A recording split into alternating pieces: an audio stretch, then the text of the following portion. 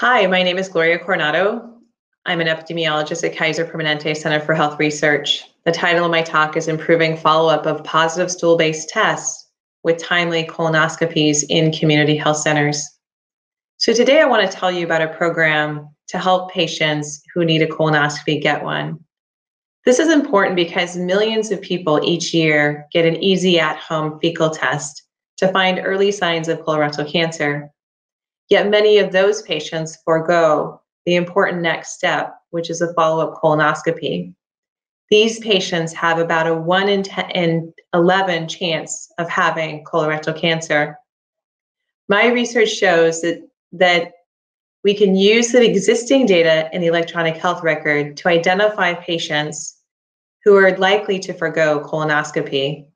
By providing assistance and support to these patients, we can improve participation in colonoscopy and save lives from the second leading cause of cancer death in the United States.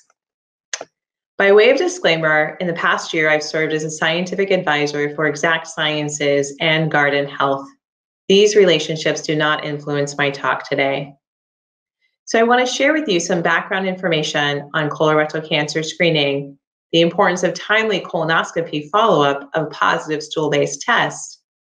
Then I'll talk about an innovative data-driven solution that we've put in place as part of the PRECISE study. Then I'll offer some conclusions and next steps. Colorectal cancer is the second leading cause of cancer death in the United States. About 150,000 people get colorectal cancer each year, and nearly 50,000 people die from the disease. Because colorectal cancer grows over the course of 10 to 20 years, it can be detected at different stages. And you'll note from this image that in stage 3, the cancer cells have breached the wall of the colon and now appear in the surrounding lymph nodes. In stage 4, also known as metastatic cancer, the cancer cells have now spread to other organs of the body. Each stage of colorectal cancer is associated with a different probability of surviving 5 years. For individuals that are diagnosed with early stage colorectal cancer, their chance of surviving 5 years is 90%, and many of them will survive well beyond 5 years. For individuals who are diagnosed with advanced stage colorectal cancer, on the other hand, where the cancer is spread to other organs of the body, these patients have only a 1 in 10 chance of surviving 5 years.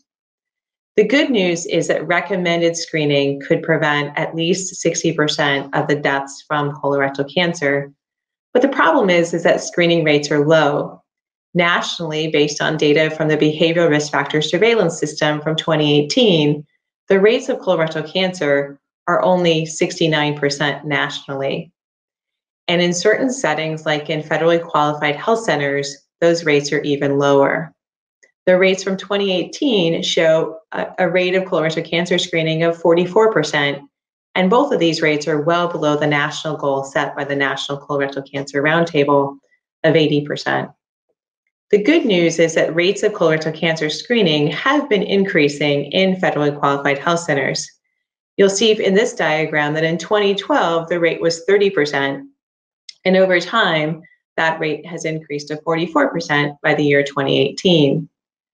There's great anticipation that in the year 2020, the rates have dropped significantly due to care suspensions that were put in place as a result of COVID-19.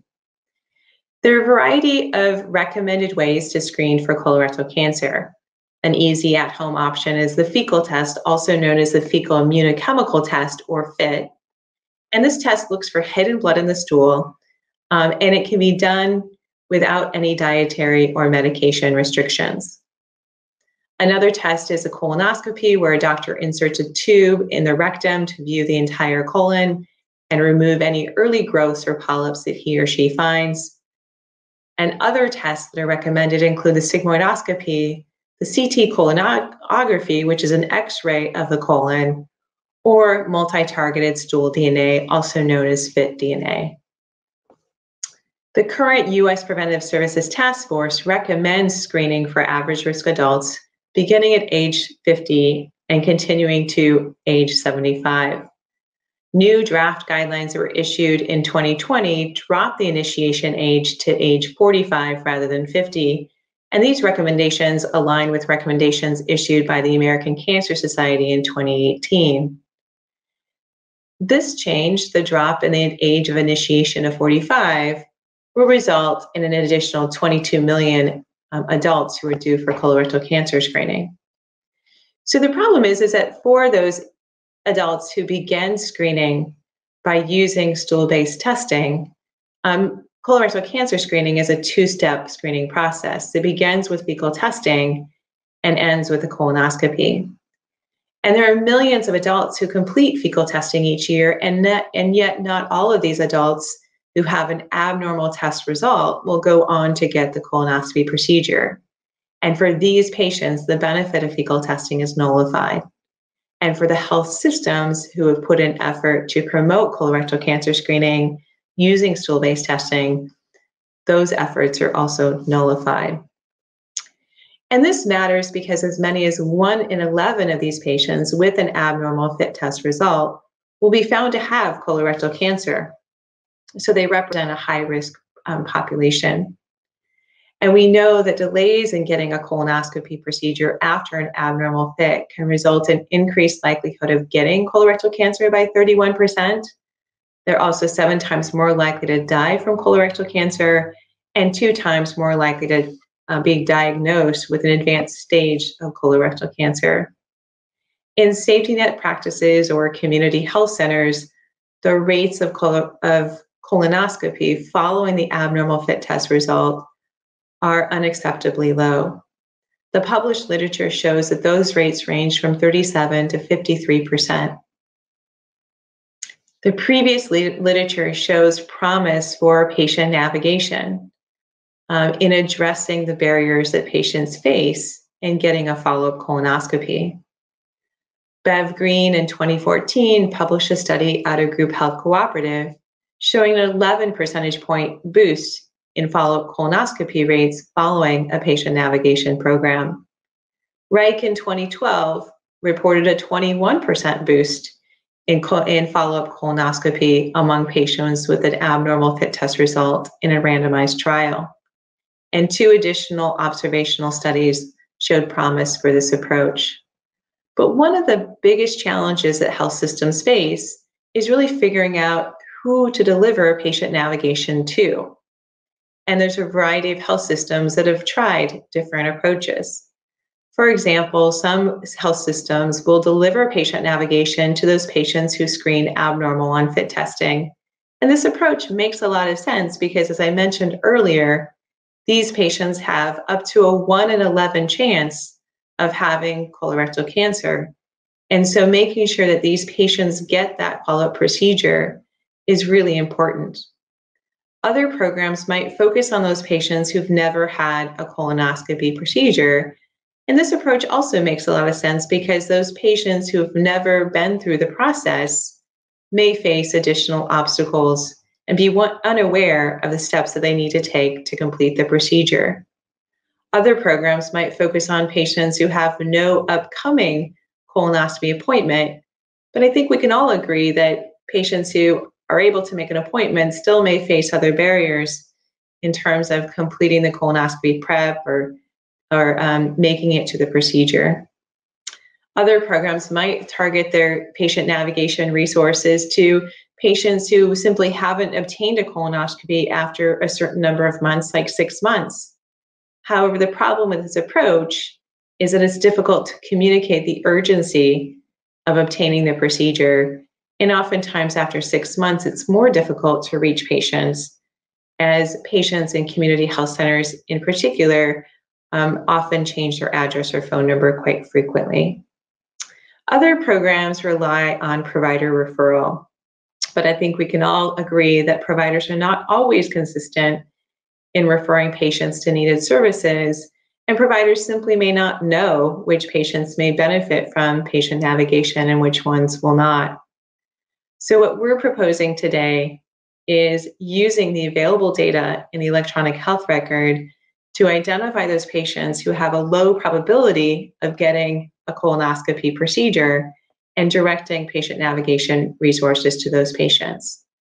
So if you take a group of patients who all have a positive FIT test result, and if there was some way that you could tell which patients might benefit from patient navigation, like they all wore a red suit, for example, then your job would be easy. You would simply deliver patient navigation services to those patients. But unfortunately, we don't always know. And what we're proposing is that standard navigation programs have typically been offered to all patients, irrespective of their likelihood or probability of getting the procedure on their own. And so what we're proposing is really the funnel on the right, which is assessing a patient's adherence probability and delivering navigation to the patients who have a low or moderate probability of obtaining the procedure on their own. So our study is called Predicting and Addressing Colonoscopy Non-Adherence in Community Settings, also known as PRECISE. PRECISE is a partnership between Kaiser Permanente Center for Health Research and CMAR Community Health Centers. It's a two-phase patient randomized trial of patient navigation versus usual care. Our plan is to enroll 1,200 patients across 28 CMAR clinics over the course of a 5-year R01 study that's funded by the National Cancer Institute. So our partnering health center, CMAR Community Health Centers, serves about 300,000 patients in 32 primary care clinics in Western Washington. Their patient population is about 40% Latino, which represents the same percentage that we see in federally qualified health centers across the US. CMAR operates a centralized mailed FIT outreach program that delivers fecal tests to patients' homes each year. The program produces about 700 patients who have an abnormal FIT test result each year, and the follow-up colonoscopy rate is only 43%. So if we look at the follow-up colonoscopy completion rate across time, we see that at 90 days, about 23% of patients with an abnormal FIT test result obtain a follow-up colonoscopy. And this is the timing of a benchmark set by the Prosper Collaborative of the National Cancer Institute. If you extend that interval to 106 or 360 days or a full year, you see that that rate reaches 43%. There are a variety of steps in obtaining the follow-up colonoscopy. Patients start with an abnormal FIT test result. They're referred to gastroenterology. They attend a pre-procedure visit, and they obtain the colonoscopy itself. And what we see in CMAR data is that with an initial group of 715 patients who have an abnormal FIT test result, about 90% of them are referred to gastroenterology.